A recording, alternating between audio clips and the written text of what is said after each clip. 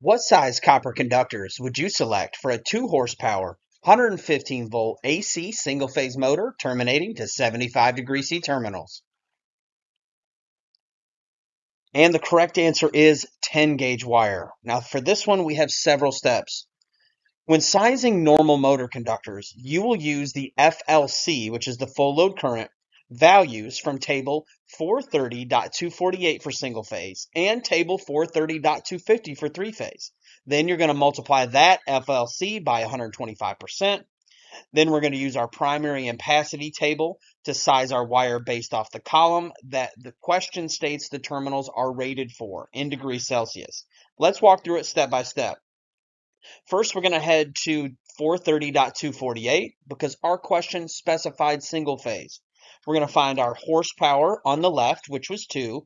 We're going to come across the top and tee off with our voltage. And then when we drop down, it's going to let us know our FLC. That's going to be our starting value.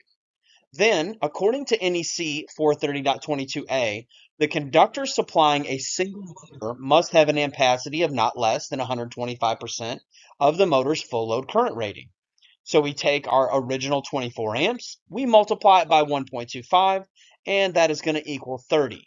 Now we need to head to our primary ampacity table. And once we get there, we're going to start on the left-hand side because the question specified copper, and this is the copper side of the table. We'll come down here on the left-hand side, or excuse me, the easier way to do this question, we're actually going to do it in reverse. We're going to start at the 75° C column and then come down and find our first wire that will cover our known load, which is 30 amps.